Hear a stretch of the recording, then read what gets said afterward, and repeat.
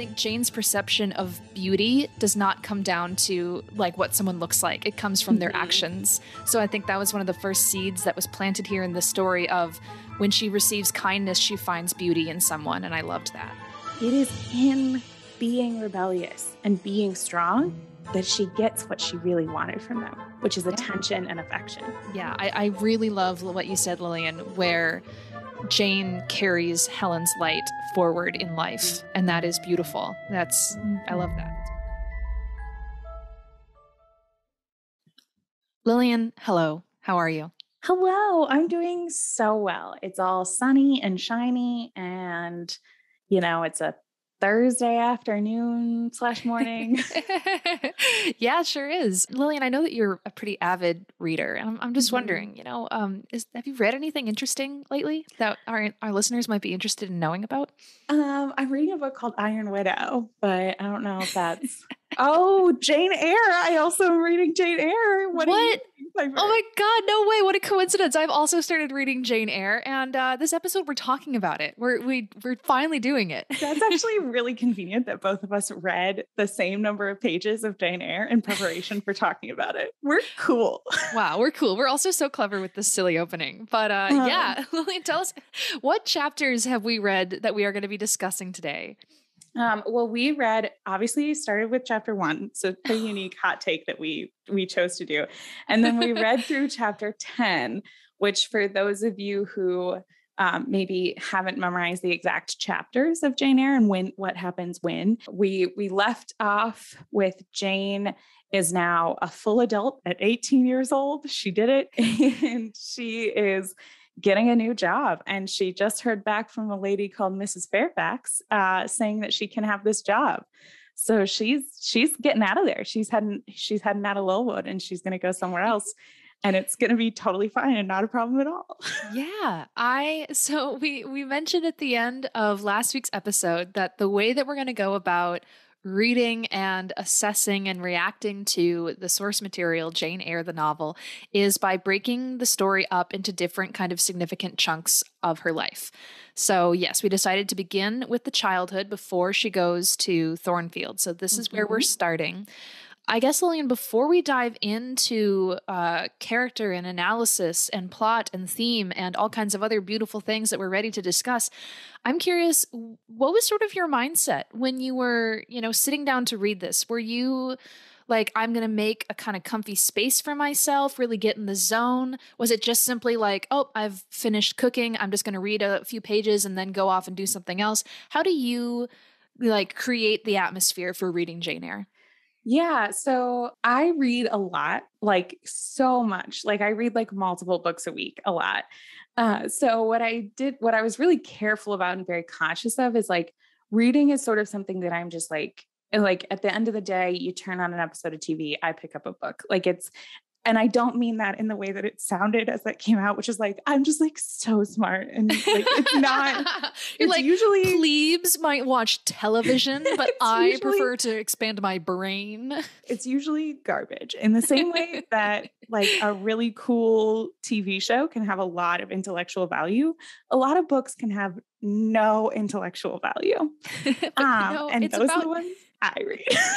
Lillian, it's entertainment. It's about what makes you happy, right? How are you engaged? So I was very careful and very conscious. It's interesting that you brought up the space that I read. I was very careful and very conscious to not accidentally lump in the reading of Jane Eyre in that casual, I just do what I feel kind of thing. Mm-hmm. So I actually very intentionally read it really slowly and I took a lot of notes. I haven't annotated a book since I was in high school and was reading for lit classes in high school.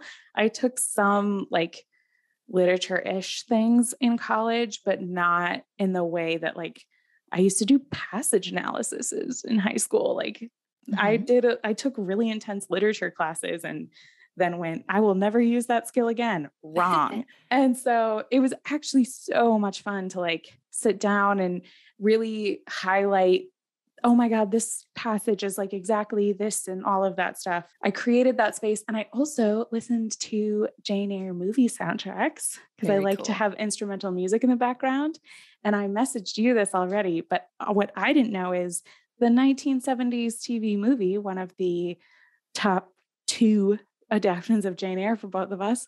Mm-hmm. The musical score for that was by John Williams, who Awesome. did like Star Wars and Indiana Jones, and also the Jane Eyre TV movie in the 70s.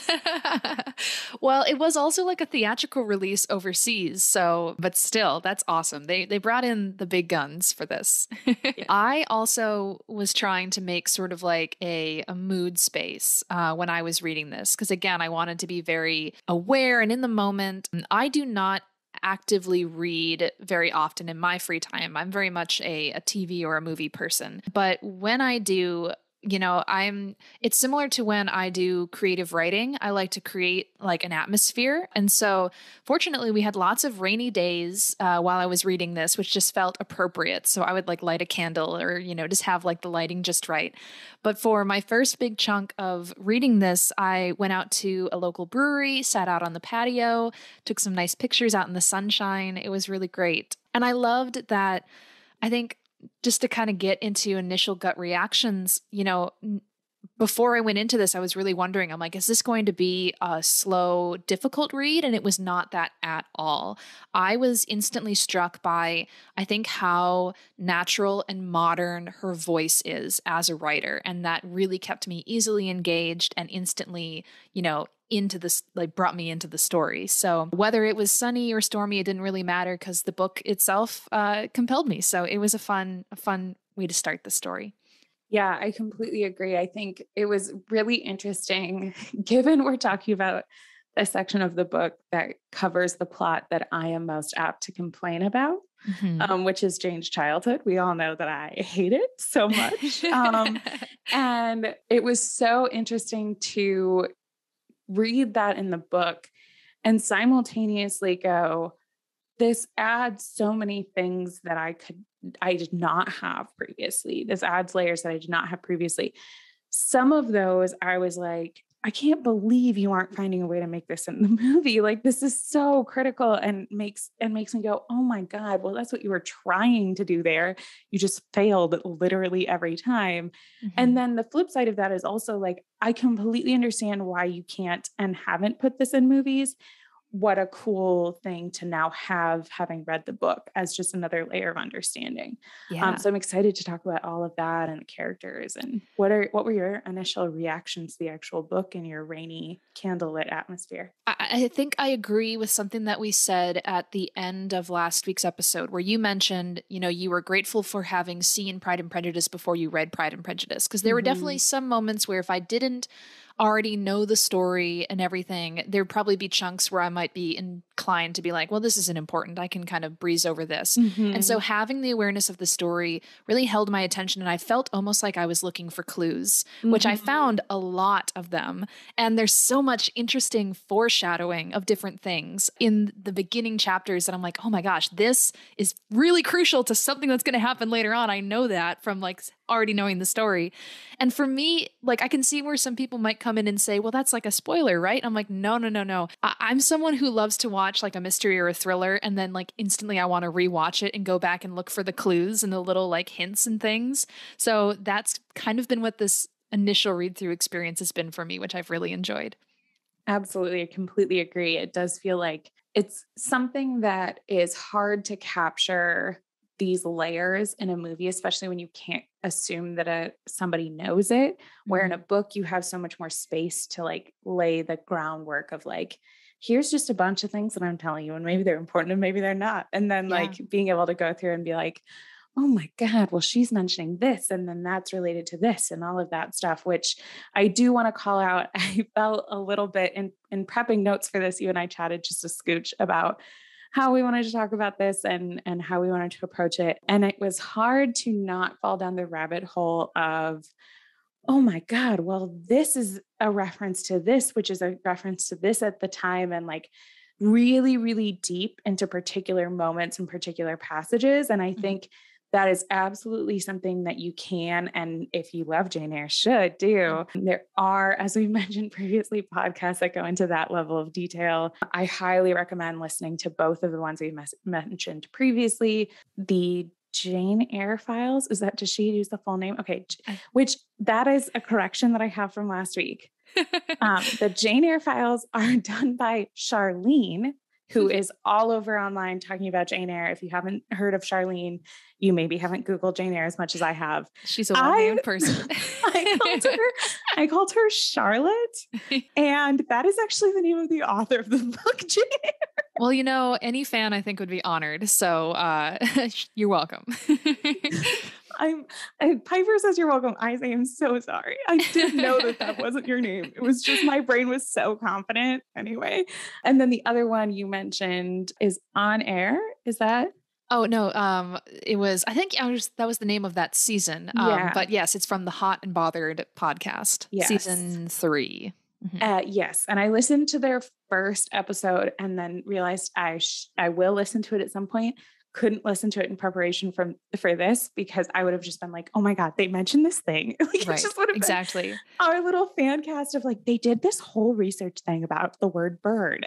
Mm-hmm. Yeah. Which is true. Go listen to the podcast and find out why birds are important. It's very, very good. But yeah, we kind of discussed off air that sort of the way we want to organize our thoughts on this was kind of by talking about, major themes that we see in these early chapters, and then also kind of breaking down like some characters and things like that. So Lillian, is there a particular spot where you feel that we should start? Because otherwise I could go too. Yeah, I'll go ahead and start with, this is, I think, something we're going to talk about within other moments as well. But one of the big themes, I actually have different colored tabs for my different things that I looked at. And one of the tabs that I put in that I used by far the most for this is Jane's strength.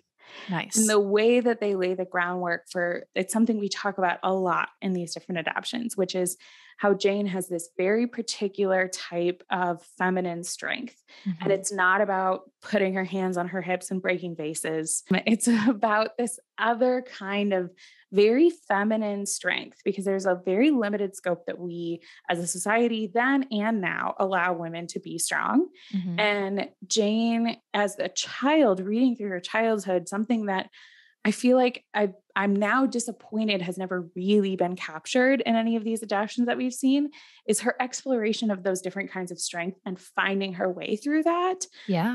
And I really loved getting to be in her head and hear her strength and hear what she did and did not say and why and how she felt she should behave in a particular moment and then how she actually behaved in that moment. I thought that was so interesting. And I really loved that in this book. But before I monologue for an hour about Jane's strength, did you have anything around that? Oh yeah, absolutely. I like what you said where you mentioned like where she gets those influences from, because I think that's a big thing that I was planning to talk about. The importance of establishing her childhood this way is we get to see the factors and the people that have made our main character who she is and why she reacts the way that she does later in life as an adult. So yeah, when you talk about strength, I instantly think of the positive influences in her life, where the first one, even though it wasn't as kind as some of the later ones that I'm going to talk about, is simply Bessie, who I thought in the book is so much better of a character than anything we've seen in a movie or a TV adaptation so far. She's so much more complex. Most movies and shows I've seen, I feel like they make Bessie off as like barely tolerant of Jane and like there's like a shred of kindness and then she's just gone. And I think here there's this interesting level of complexity to her that what I was really picking up on is this is a woman who wants to care for this child. She has like organic, natural sympathy for her. But I think she's also a woman who is incredibly stressed living in this household. She's a worker, so she's got tons of like work that she has to do on top of all of this. But also, it's just really interesting. There are moments where Jane talks about her kindness. There's a line that struck me, and it was on page 34. And it's this idea that when Bessie is gentle to Jane, she becomes the prettiest being. And maybe I can look up the exact quote of this. Yeah, it's so amazing to listen to Bessie described as like the counter to these other people, which I think is if you're referencing the moment that I think you are, that it's in the space that Jane is in, Bessie is the only light. And that really casts Bessie very differently than how I think we've seen her in a lot of the adaptions. Yeah, exactly. The line here that I have highlighted is, when thus gentle, Bessie seemed to me the best, prettiest, kindest being in the world. And I love that pretty is included in that, because I think one thing I've made a lot of notes about is, because I think, of the line when Rochester asks if she finds him handsome and she says no, I think Jane's perception of beauty does not come down to like what someone looks like. It comes from their actions. So I think that was one of the first seeds that was planted here in the story of, when she receives kindness, she finds beauty in someone. And I loved that. Yeah. And I think that we see that in the descriptions of all the other characters as well, right? Like Georgiana and the other people in her family are supposed to be these great beauties with these blonde, perfect ringlets and all of this stuff, but they're horrible, like so all just incredibly awful. Like I truly hate them. But that's the other thing you mentioned with Bessie. And I think that this was something I actually wrote down was true of all of the characters in a way that I understand how hard this would be to put into an adaptation, but also truly makes Jane Eyre one of those things that stands the test of time, which is they're all three-dimensional. Yes. I talk a lot about a thing that can put me off in a book or a movie or any work of fiction is if a character is so thin that they feel like a cardboard cutout that you could push over and there's nothing behind them. I feel like you could write an entire book about the character of Bessie and how and why she does the things that she does. Other characters that like you see that same thing with is like John Reed. I hate him. Yeah. He's 14 and I hate him. Yeah. And he's on page for like 15 seconds. And she talks about him a little bit in her head, but the way that he is characterized in those handful of moments, he is a whole person. You can see so much of him.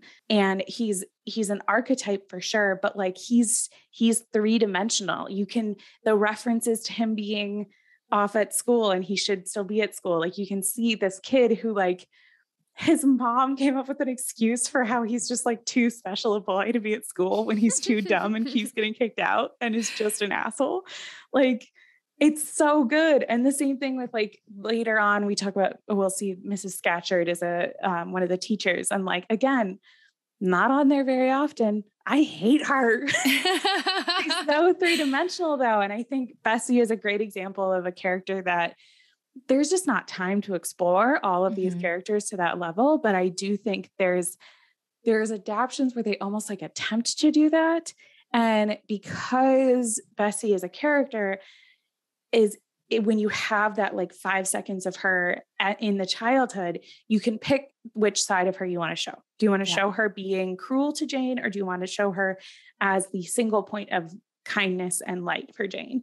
Yeah. And she's all of that. Like she's like you talked about, she's this overworked, underappreciated person who's expected to care for this child. And you can see the layers of that, right? Like I've been a nanny before. I understand how the kid's behavior ultimately is brought back on you, whether good or bad, whether your fault or not. Yeah. And so Bessie is supposed to be in charge of Jane, and Jane is actively hated. Right. So her choice is join the family in shitting on Jane, including to Jane herself, or be kind to a child and have your life be harder and more miserable when it's already going to be inherently difficult. Yeah. There's layers of sympathy that you have and understanding you have for Bessie. But at the same time, I'm just like sitting there screaming, being like, this little girl has no one who is nice to her. Yeah. And so she's accepting this like semi-abusive relationship with this woman who's in this position of power. Yeah.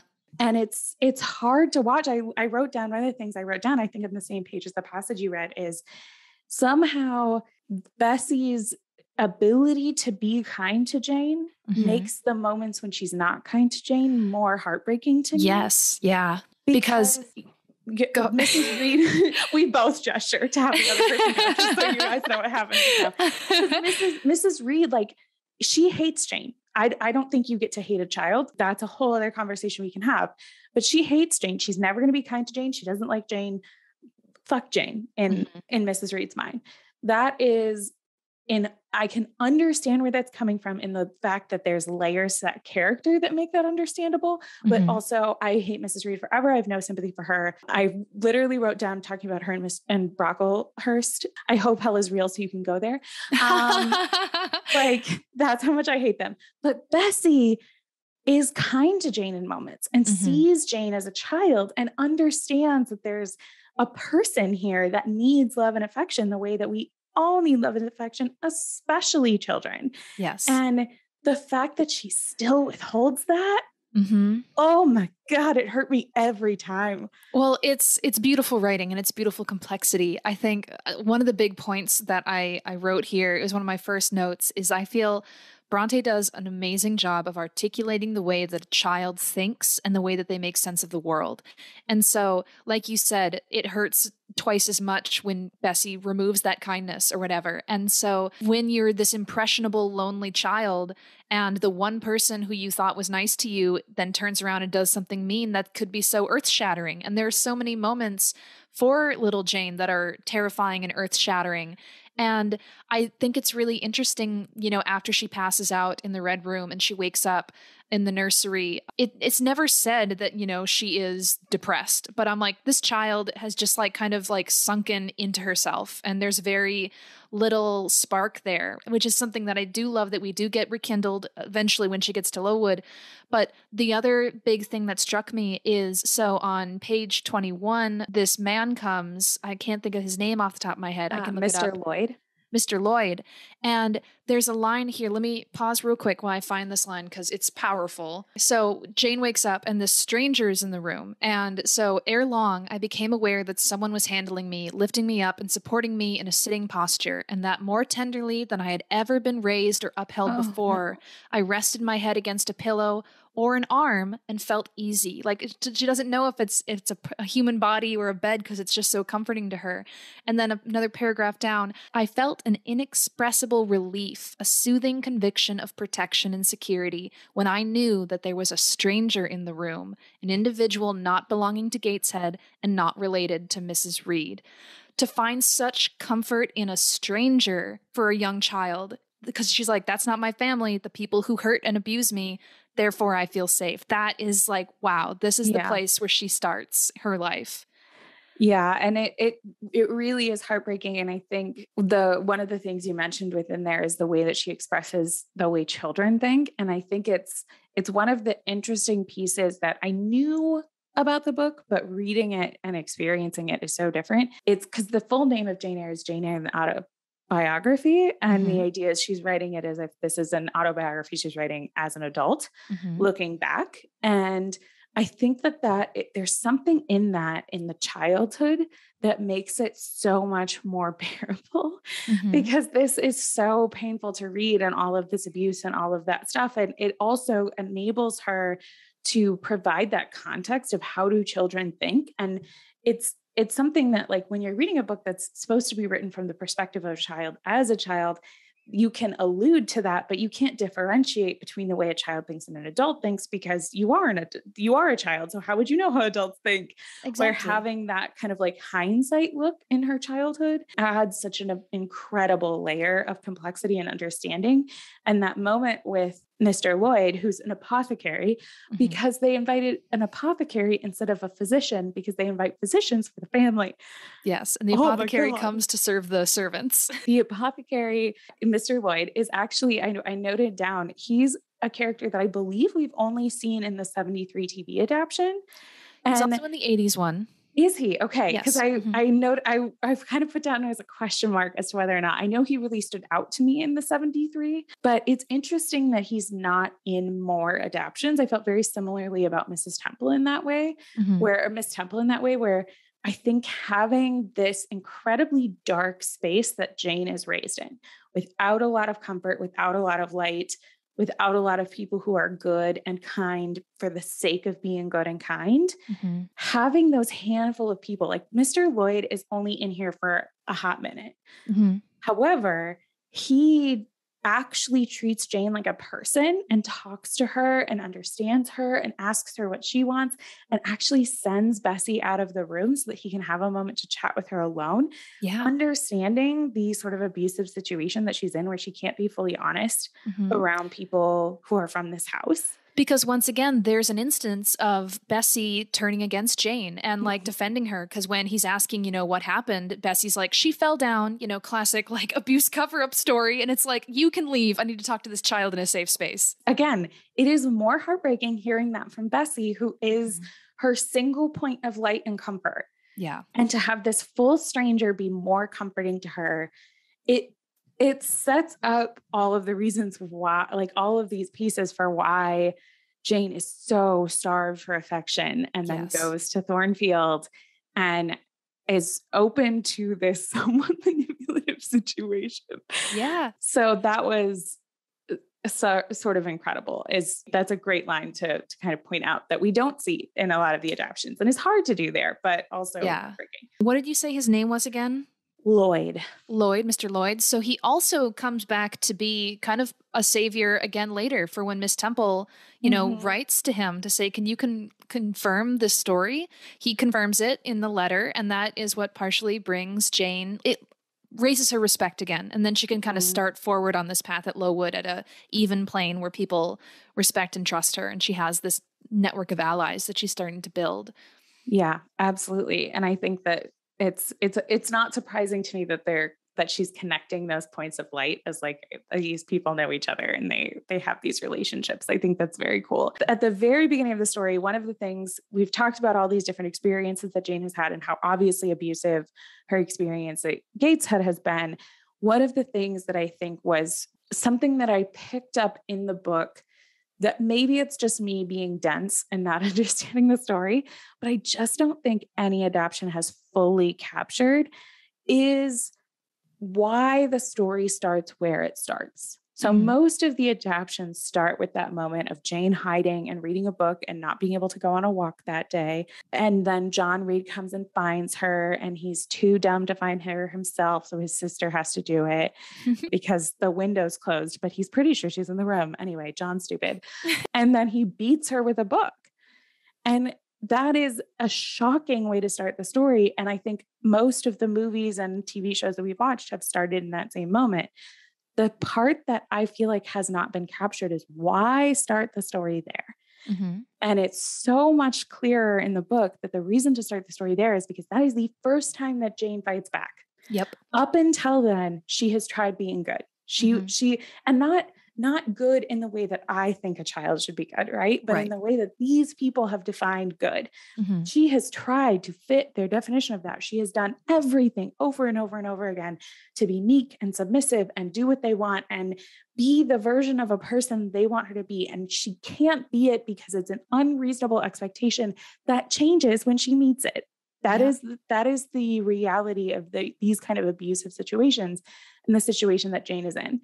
And she gets this moment where she's being beaten with a book is where she snaps and kind of goes, I'm over this and I'm going to fight back. And she literally fights back in that moment. And then she reflects on her experience when she's in the Red Room. And we see that in these chapters, in these months leading up to her going to Lowood, her changing her mind on what a person should be and questioning it. And I think that is something where it's always hard to hear about Jane's super abusive situation that she's in and to be like, why would we listen to a story about a child being hurt like this? And the truth is it's because in this time period, in this social structure, why would someone question as many things as Jane does? And establishing that you have to question the norm because her norm is so awful as a child. Yeah. And when she questions it, she realizes how wrong the expectations are. It would make you question everything. Well, and exactly. That's in the story, but I have yet to see that level of understanding come through in a movie. And I don't know how I would want them to do it, but they haven't done it yet. Yeah, I would say just off the top of my head, from what I can recall, the closest to that I've seen is in the 91 that has Anna Paquin as the little Jane, one of my Yes, favorite little classic. Janes. And it's a very 90s like show of strength when she stands up next to Helen and they flip their hair down and they're like, cut our hair. And it's very like not what's in the story. But that's kind of, I feel like, the movie that I can think of where that's sort of like enough is enough. I'm questioning authority because it is sort of this like youthful rebellion exploration. And I think that moment there where you say, you know, we start with her fighting back, there is our first glimpse of strength in Jane, right? And Yes. it's seen through physical strength, but we will see it evolve through emotional strength and wisdom as well, which I love seeing this character growth for her because you were talking about, you know, her questioning this society and like, why do we have to put up with this abuse? And I actually have a passage here again, which I think is one of the most beautiful chunks in the early section of this book when she's having this kind of moral discussion with Helen, because Helen is very much someone who is preaching, you know, she's very I don't know, religious is the right word, but she reads the Bible. She's like, we should do as, you know, Jesus says, love thy neighbor and stuff like that. But I love that little Jane comes back to her with this and says, if people were always kind and obedient to those who are cruel and unjust, the wicked people would have it all their own way. They would never feel afraid, and so they would never alter, but would grow worse and worse. When we are struck at without reason, we should strike back again very hard. I am sure we should, so hard as to teach the people who struck us never to do it again. And that is, I think, a kind of vengeance that we don't see later on. And obviously, we'll have to see how it is in the book, but she's very more so in the movies and the TV adaptations as an adult, I think, takes on these lessons that she learned from Helen of forgiveness and we must like turn the other cheek sort of a thing. So I love the child rebellion in her of being like, I just started fighting back. You should fight back too. Like, I love when she talks about the switch. She's like, I'd break it under her nose. And Helen's like, probably you wouldn't do that. You're just talking. But like, I love this kind of fire in her that we first have. Yeah, absolutely. And I think that evolution of character is the part that I think is so critical in what you're referencing there, because the I think we see a lot of that moment of strength in Mm-hmm. Jane and that moment of things being different and she's fighting back. What I think isn't is often missed in the movies that is so critical to contextualizing that moment is it's not just a moment of Jane fighting back. It's Mm-hmm. the first moment of Jane fighting back. Yes. Because it's easy when watching Jane Eyre to think that that's always been how she is. And that's why these people in her life don't like her and are cruel to her, is because she's always been this rebellious girl who, when she gets hit in the face with a book, she also hits him in the face. And it's like, don't do that. Like, so that was sort of my perception. Is I had this misunderstanding that Jane was always this strong, rebellious girl and people didn't like that about her. Mm-hmm. No, Jane tried to be what people thought she quote unquote should be, Mm-hmm. and it didn't work. Yeah. And I think that that's one of the things that I love so much in the moments when she starts to fight back, and in this time at Gateshead that we're with her, and through these months where she's with Bessie and all of that stuff, the moments she doesn't just become someone who is constantly rebelling and constantly yelling. And I think that her time with Helen and Miss Temple takes that evolution and takes it to the next level, right? Of like, how do you both be good and strong? How do you be Right. both of those things? Mm-hmm. Where I think that time at Gateshead between getting hit in the head with a book and moving forward is where we see her fighting back for the first time. And I think we see that with her speech to Mrs. Reed. Like, that hits different when you Yeah. know that up until that point, she has only ever done what she's been told to do. And Mm-hmm. Mrs. Reed still hated her. And it's actually a moment that I want to talk a lot more about, but I don't want to, again, monologue forever. So go ahead. No worries. I have a feeling that these book episodes for us are going to be very like, hang on, let me stand on my soapbox for a second. But so like that's again, we're going to say this all the time, I'm sure, but the levels of complexity of all these characters. And so with Jane, you know, where you said before this point, you know, she was trying to please, I think that hasn't completely left her, right? Like that's still something that is a great desire for her. And a line that I wrote down, there's just so much sadness in this child.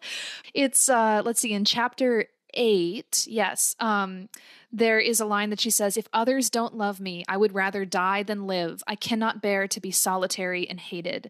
And it's her Mm-hmm. speaking to Helen. And so there is equally this desire in her to rage against those who hate her, but also there's this desire to be loved. And I think that is kind of where initial Jane was, is just being like, Yeah. maybe if I'm subservient to this awful family, they'll love me. And that turned out not to be true. So eventually she's like, well, I cast you aside. But I do think as she's now in Lowwood, this desire resurfaces to be like, these people don't know me or my past. It's a fresh page for me. I want to be loved by these people now. And at Mm-hmm. first, that is also dashed by Brocklehurst, but luckily people come in and kind of help. So, And I think it's interesting that you point out that she casts them aside. And I think that that is absolutely something that she does and should do.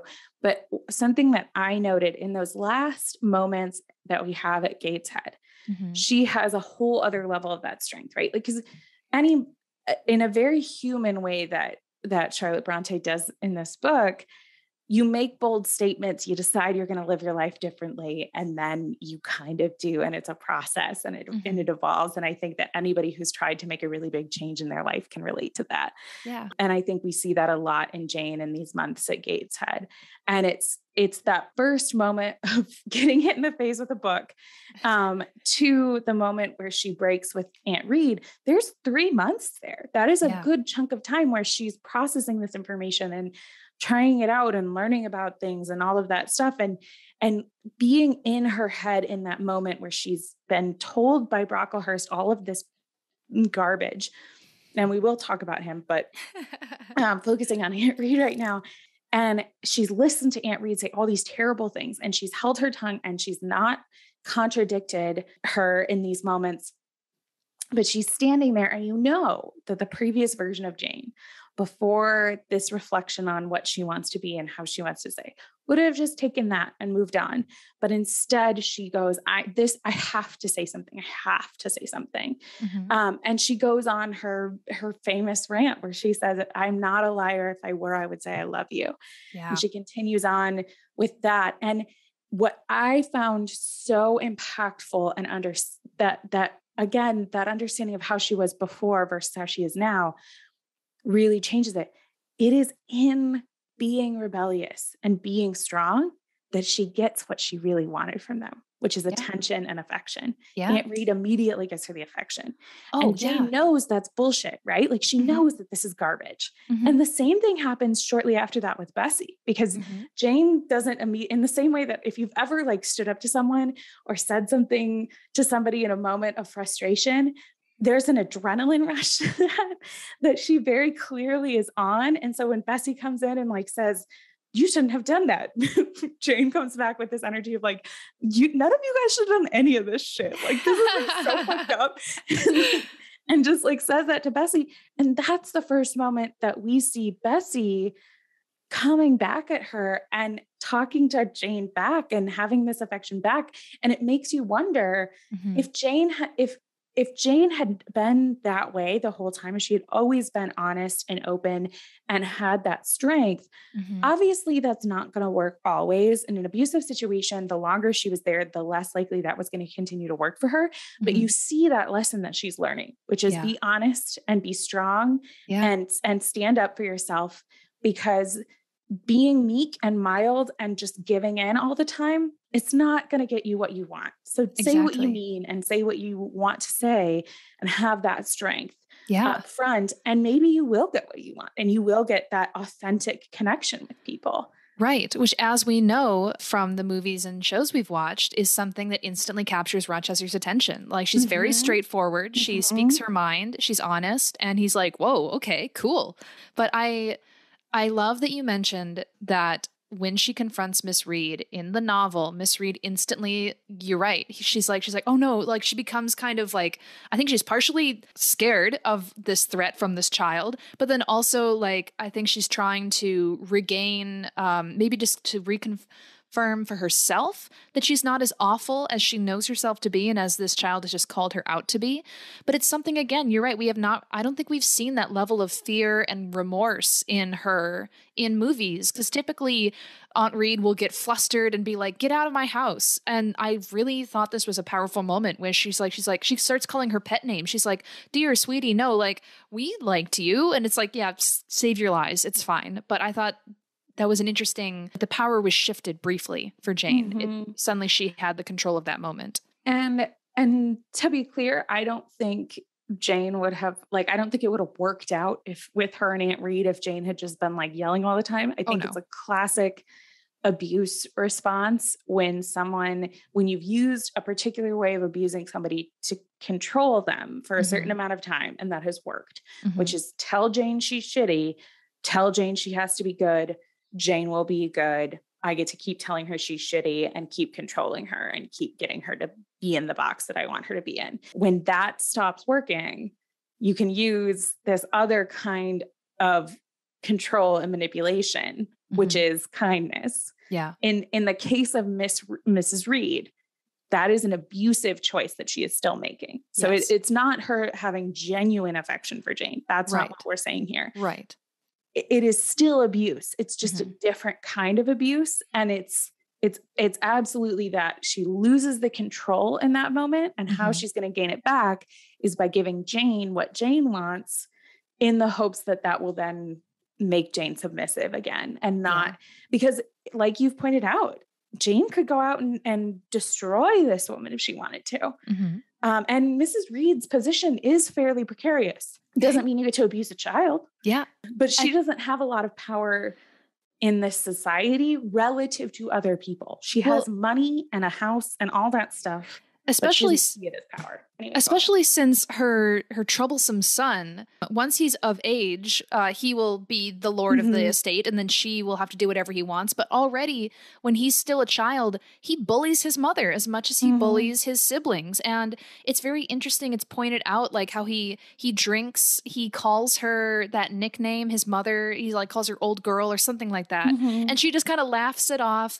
There's I think equally she is inevitably afraid of, this awful boy that she sucked at raising, having all the power over the family's lives. And he is already off to a bad start. She knows it's going to be awful. So I think maybe she's just trying to kiss up to her child and be like, oh, mommy loves you. Be nice to me. And it's just like, oh boy, your life is awful too, isn't it? Well, and it's those different types of control that Mrs. Reed can exert over her situation. And she has fairly limited levels of control that she can exert over John. And she has fairly limited levels of control that she chooses to exert over her girls. But Jane is someone she can control in any way she feels like it. And she hates her because she's forced into caring for this child when she doesn't want to, which, I hate it so much. But it's also that Jane is someone she can control and manipulate. And it's the same way I totally believe she treats all her servants like that too. I completely believe that she's awful to Bessie and she's awful to these other women who work in her house, because the people that she can be overtly awful to, she is. Yes. Yeah. I want to take a quick sidestep from talking about awful Aunt Reed and the Reeds in general and bring in a little bit of positive discussion and analysis to a theme that kind of relates to something that we sort of started touching on before when we were talking about, the child's mindset that Bronte captures and how Jane sees the world. And the thing that really stood out to me that I found incredibly enjoyable and charming about glimpses within Jane's life is we see this great level, I think, of wonder and imagination that Jane has. It first struck me, there's a beautiful passage early on when she's talking about reading some of the books in the library, and they describe these scenes. And in describing the way that Jane remembers the scenes in the book, it is also this very beautiful and vivid imagery, which I love seeing because you know right from the start, like this is going to be part of why she's such a good artist because she has this vivid Mm-hmm. imagination. And it's all these epic scenes of like two ships sinking in a great like storm out at sea, a strange horned figure crouched upon this archway as people in the distance watch like a hanging happening. And I love that there's a scene where apparently like there's a man getting attacked by a brigand on the road, but that was too scary for Jane, so she passed over that one. But this initially we get these instances of these images that really Mm-hmm. stood out to me. And there's a couple other moments of beautiful imagery and whimsy in her. One of my favorite parts of this entire section is when spring comes to Mm-hmm. Lowood School, which I thought like, so she opens the chapter by spending like a couple pages kind of describing how nature returned to this area. And she describes getting to walk through the woods and the Mm-hmm. flowers and the plants that came back and the bubbling brook and all of these things. And it's beautifully coincided with at the same time that nature is returning to the land, death and disease has descended upon the school. And I think, again, in this wonderful way of capturing how a child understands things, like she reflects on the fact that people were sick and dying, but also there were less people at the school. So Jane got more food, like the other girls got more food, they got more freedom and free time. And so I love that she remembers both of these things. She remembers it was a time of sickness, but it was also a time of beauty and freedom when they could go off into the woods and go have fun and be free. And so there are instances like that that I thought were incredibly charming and beautiful. And I loved that. That was one of my favorite passages. Yeah, absolutely. That whole passage, when you first started talking about it, that's what stuck out in my mind is those moments when she's in the woods with Marianne. I can't remember her name. The girl who isn't Helen, which I love. She's like, Uh, I bet you're wondering where Helen is. Well, she's sick in bed. I'm like, oh because she's dying. Remember all those weird coughs I referenced? It turns out. no. But yeah, no, it's really interesting to listen to her describe kind of being out there and having this be really the first time that Jane has frivolous freedom to do what Mhm. it is that she wants. And what she chooses to do at that time is go tell stories in the woods with her friends with this beautiful natured scene that she's described. And like you said, it's so interesting knowing what we know about Jane, listening to that evolution of like the pictures in her head to drawing for the first time and learning how to do that and how well that sat with her and how just immediately she really loved that.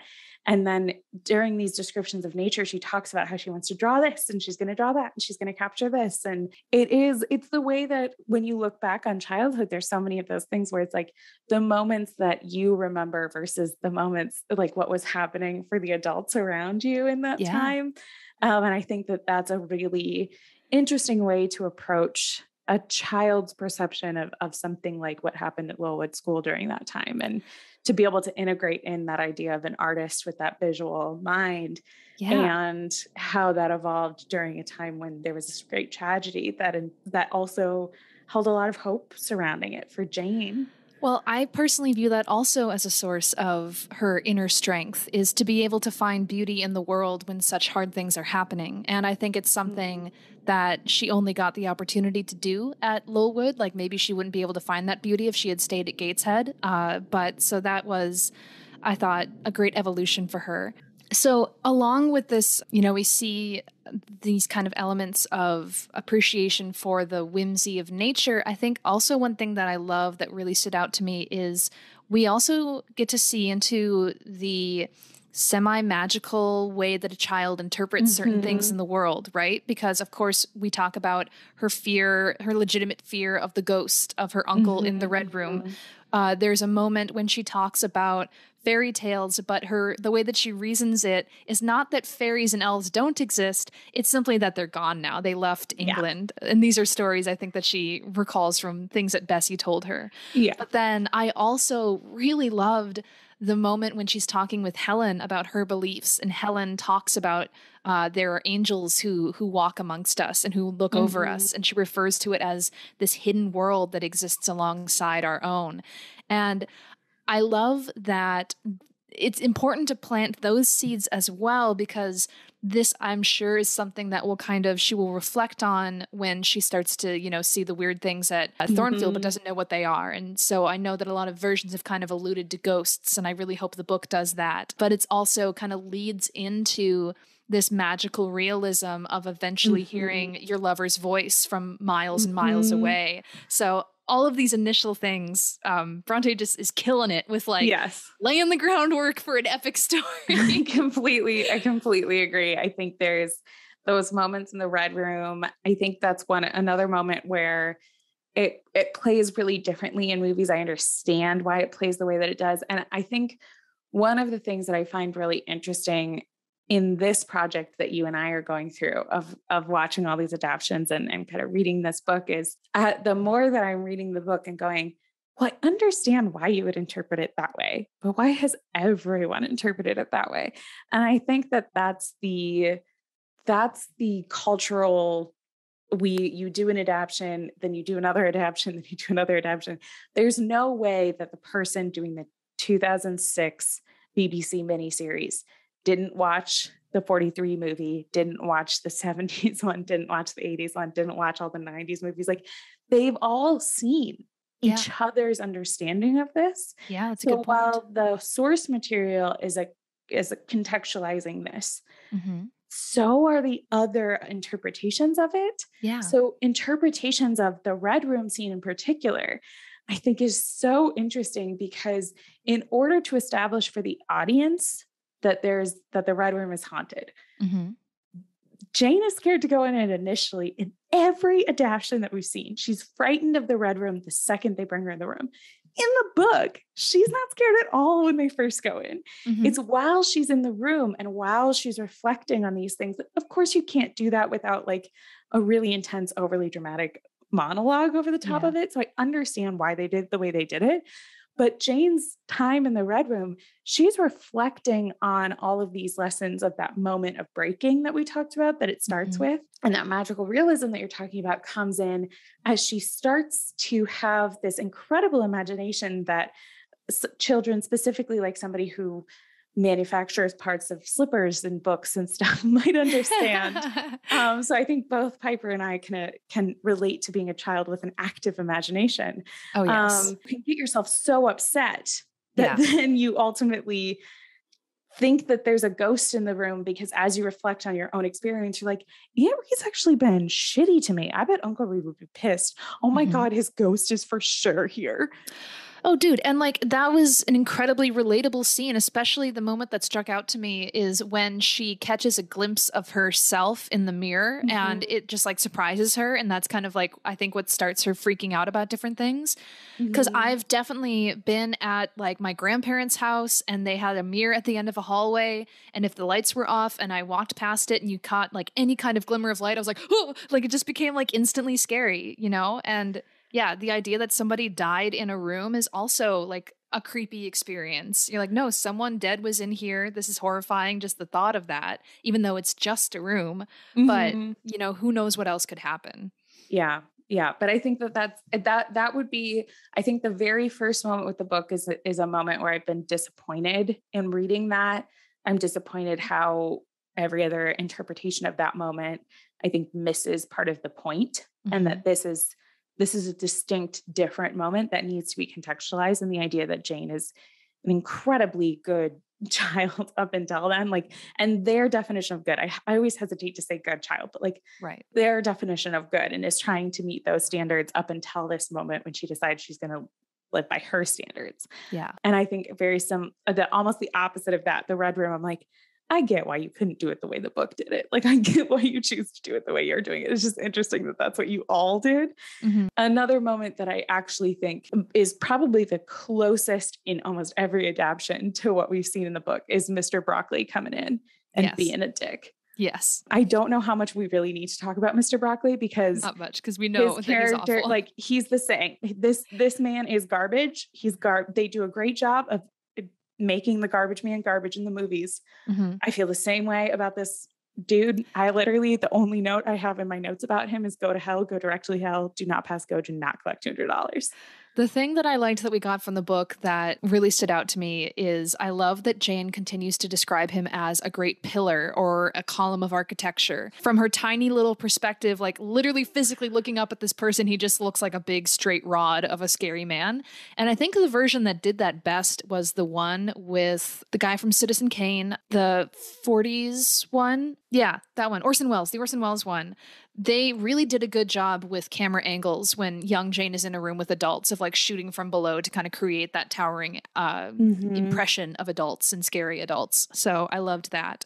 Mr. Broccoli, we know him, we hate him, we hate the way that he treats his children like they're little princesses and other people's children like they need to be treated like garbage. I like that he got fired essentially for real in the book. We've only seen that in one other adaptation. I wish every adaptation he got fired. But a character that we don't see in a lot of adaptions, and I wish we saw more of, she's in a few of them, but she's not in as many as I would like, is Miss Temple. I think she's an incredible character. I think she's another great example of a very three-dimensional character. I think she really embodies something we talk about a lot when we discuss Jane Eyre, which is the different types of feminine strength. And by having lots of female characters, you can have different types of feminine strength. Miss Temple is an amazing character who she is strong and kind, and her kindness, it's this misinterpretation that I think we still hold to this day, the idea that by being kind you're weak. I think Miss Temple is a character who is everyone else in a position of power around her wants her to behave in a certain way and to treat the children a certain way. And she's operating within really constrained circumstances and still is creating a safe, caring environment for these children. And I think it's incredible to watch. And she's so well done. And I wrote down that I think the more I read about Miss Temple, the more that I was like, this is how Jane knows how to be what she is for Adele. Miss Temple is her template for what an adult in a child life should be. Exactly. Which, again, I mean, you've said most of what I would want to say about her is like, yes, her kindness is her strength. I think especially given kind of also to elaborate on something you touched on too, given the circumstances that she has and the resources she has to work with, right? That's a thing that really struck me in reading the book that I didn't necessarily pick up on other things is I think she clearly like hates the situation as much as the girls do. Like if she could, that she would like get them more food and roaring fires and better clothes and all these things.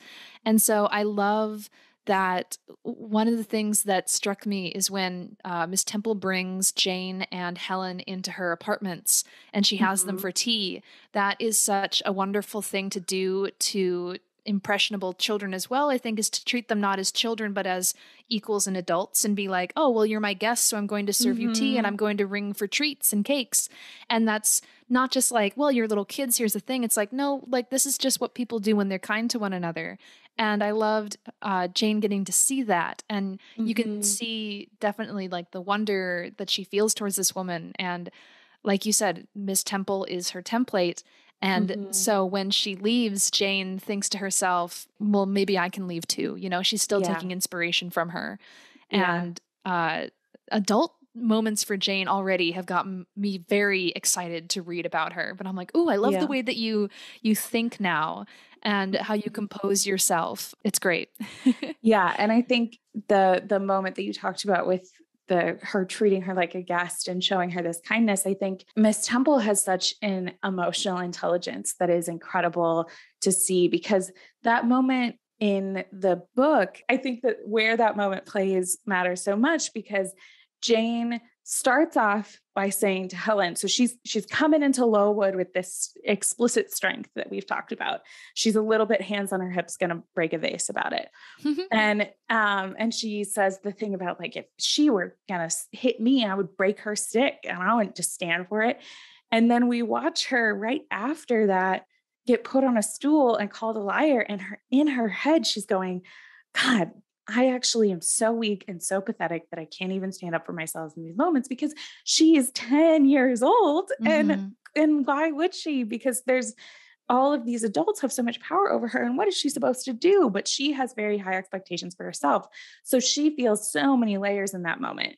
One, she's being framed up in a way where she believes, because of her experience from Gateshead, that she's going to lose all of the progress that she's made and all these people who she really likes. And she feels like she's starting to get understanding from are going to hate her now. Mm-hmm. And two, she's disappointed in herself for Mm-hmm. allowing that to happen. Yeah. And that's when she has that moment of, I would do whatever it takes for people to love me, which is Right. so contradictory to the Mm-hmm. moment later that we know about in the book where she says, I would live alone if that's what honor required, Yeah. which I found so interesting to listen to. So we've seen this moment of she's so disappointed in herself. Helen comes in and goes, people don't hate you. They hate Broccoli because he's such a dick and people can Mm-hmm. see that.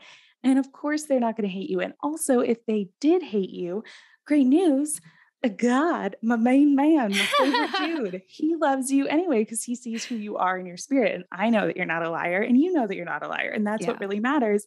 So you have to know in yourself who you are and what matters and not let external things be what defines that. And so she's having this moment of sadness and being lifted up by Helen. And then Miss Temple comes in and treats her like a person, knowing that that's what that child needs in that moment. Jane didn't need another person coming in and telling her how to think and feel about what just happened. She needed somebody to come in and say, come to my office, come have some tea. Let's talk this through. Tell me what really happened. I believe you. I also have to say it's such a relief to see in a story where a kid is getting, like bullied or like accused of things or whatever. It's such a relief to see a teacher or an authority figure who actually has their freaking eyes open and sees what's going on and is like, okay, no, don't worry. I saw that you dropped the tablet by mistake. It was an accident. I'm going to take care of this. It makes me so mad in other like contemporary fiction where it's like the teacher is blind to the cruelty that's happening in their classroom, like right in front of them. And I'm like, come on, you know what's going on. Say something, do something. That's your job. Well, and it's such a distinction between Mrs. Reed, who's supposed to be this figure for her, who the claim is that Mrs. Reed never saw it, but there's sort of an implication that Mrs. Reed intentionally didn't see the abuse that John was throwing on her. And I completely believe that even if she had explicitly seen it, she still would have let John get away with that. And then Miss Temple is the opposite of that. Miss Temple has less power than Mrs. Reed did. And she's still utilizing that power in this, again, super specific way of she didn't stand up in front of Mr. Broccoli and go, you can't do this to Jane. You have to let Jane go. Jane's a good little girl. And how could you do this? She operates within the constraints that she has. She has these constraints. If she did that, she'd get fired and then she wouldn't be able to do anything for these girls. Well, exactly. So I think that that's such an interesting, layered, nuanced way to approach it, to still be a good person within the constraints that she has. And we see Jane operating within that every time and figuring out where that line is and should be. Yeah. No, and I love that it kind of plays into sort of the lessons that Helen is trying to also impart on her of this, like, there's a peaceful way to go about resolving these things, or like the forgiveness aspect. They're both kind of that positive influence on her during this very influential time in her life. We should talk quickly about Helen because I love her, and it makes me now mad if there's ever a version that cuts her out, which most versions have Helen, but losing Helen and Helen's death is so important and impactful in Jane's life. And I think that moment of her leaving is a beautifully spiritual moment. I know it's something that's discussed kind of heavily in the Hot and Bothered podcast, is talking about, spirituality and Bronte's relationship with God and religion, because her father was a clergyman. And I think that's beautiful to see those elements explored. Some lines that I highlighted are when Jane is asking Helen the big questions, where she's like, what is God? Where is he? And I'm like, whoa, like no one can answer that, sweet pea. But I love Helen's childlike being like, well, this is what I think is true and all these beautiful things. And it's so nice to envision her passing it peacefully. And who knows if she actually did. But It's, I think, part of her graceful nature to comfort others. And so maybe she was in a great deal of pain, but she says these sweet things to comfort her friend as she herself is the one slipping away. But Yeah. those were so beautiful. And I love the genuine intimacy between these two young girls. And it wasn't obviously anything romantic, but it's a physical affection that I think Jane has been deprived of her entire life, of getting to hug and kiss someone dear to you. And that was beautifully written as well, where it's like I wrapped my arms around her neck, I kissed her and she kissed me. And I'm like, this is so tender and sweet. And I just loved it to pieces. And I think it's probably in the world that she is in, there won't be chances again for that kind of like physical touch from someone until eventually she and Rochester have a big makeout session in a garden. But so I'm like, hold that little moment in your heart, Jane. More will come eventually. Yeah. I agree with you that Helen is such an important character.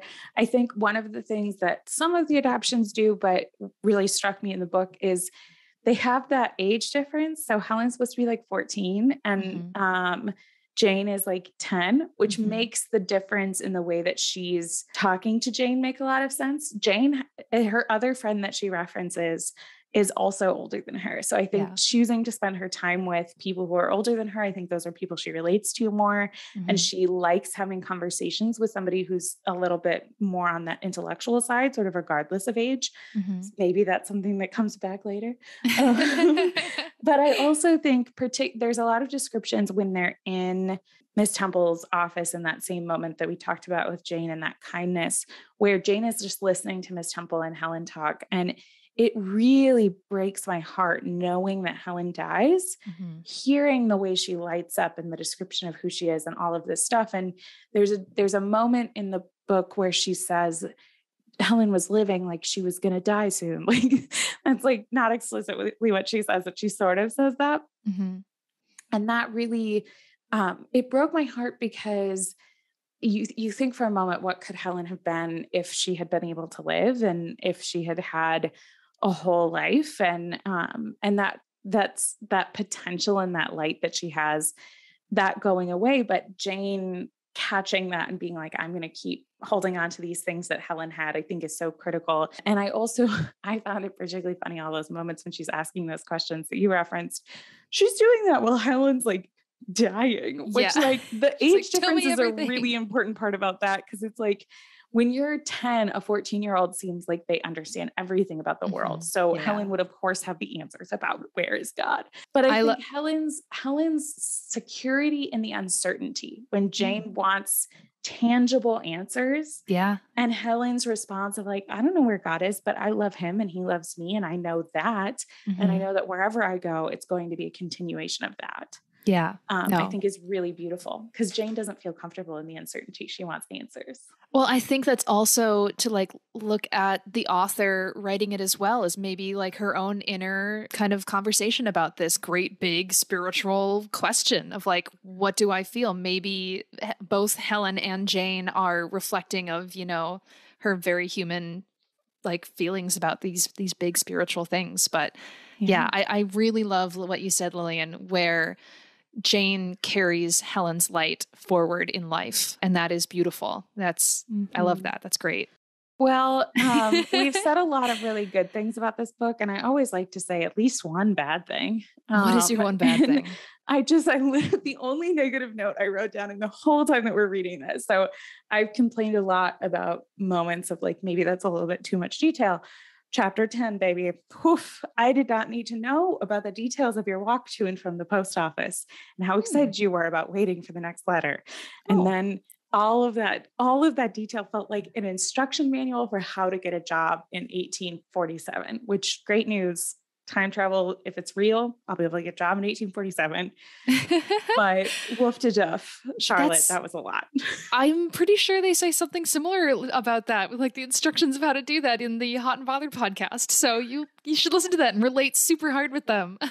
I didn't mind that at all. I think at that point I was just so excited to see who adult Jane is, or who 18-year-old Jane is. I found actually quite enchanted by the scenes of her sitting in her room and opening the window and leaning out upon the sill.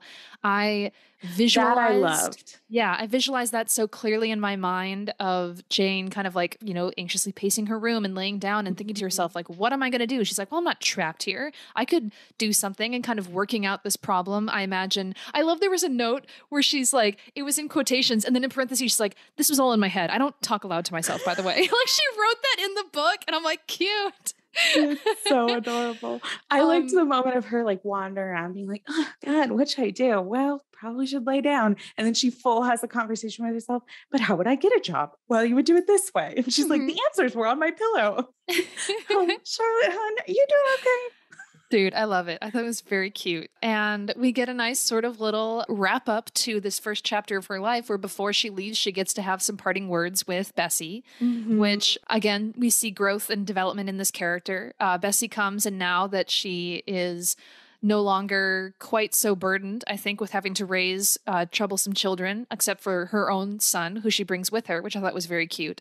She seems much more relaxed. But also it seems that she's kind of just more comfortable talking with adults, where maybe that was part of it, is with little Jane. She's like, I don't know what to do with you. But here she sees adult Jane, and she's just, assessing her and praising her talents, which I loved. That I thought it was her own way of kindness to every talent that Jane had. She would affirm for her. She's like, well, you do this better than Georgiana, or what's her name. She's like, you sing, like you play way better than her, and you paint way better than her. And like her little and ways I always of, knew you'd be impressive, Jane. I'm like, wouldn't it have been cool if you made that little girl feel like that? yeah. So that was nice. I kind of liked that send off of kind of being like, now I can sort of like put a little bow on this chapter of my life and let's move forward. So Yeah. I wonder yeah, what's going to happen. One of the who things that knows? they reference a lot in that last chapter is frequently she's like, well, I didn't want to get myself into a pickle. That would have been bad. And I'm like, maybe you're going to get in a pickle, honey bun. Like, she's like, I mean, I only had the one letter. This could have been bad. I could have ended up somewhere super weird. I'm like, oh no.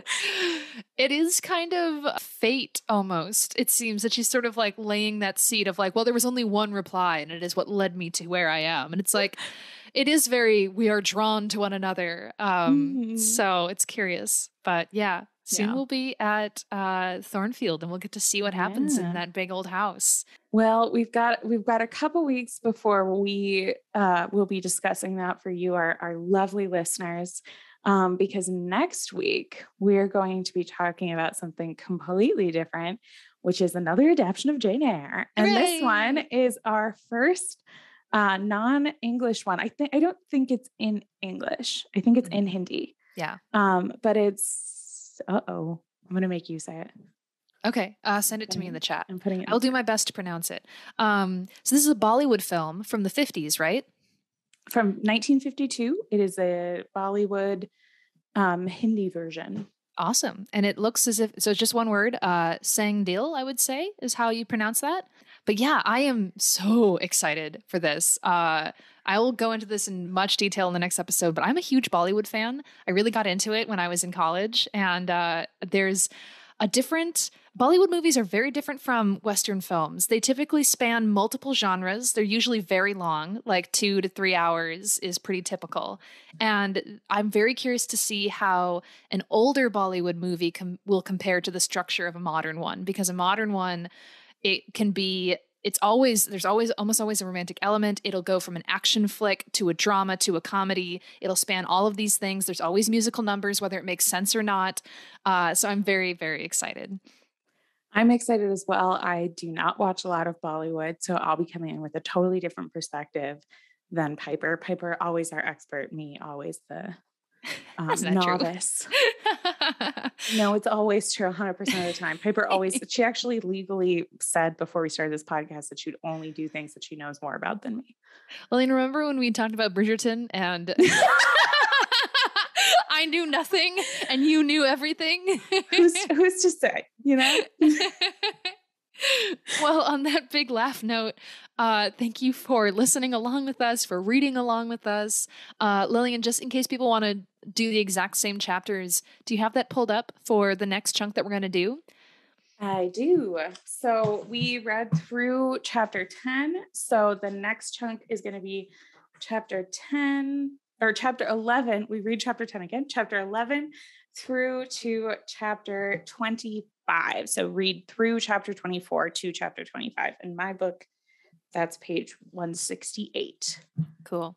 Great. Sweet. Well, join us in this read along. And if you have thoughts about our thoughts or other things that you want to share, you can send us your notes and feedback either via email. We are airbuds@gmail.com, or on all of our fun social platforms @airbuds. Come and find us, reach out, tell us your thoughts, and recommend new adaptations, and send us links of where to find them so we can keep this up as long as possible.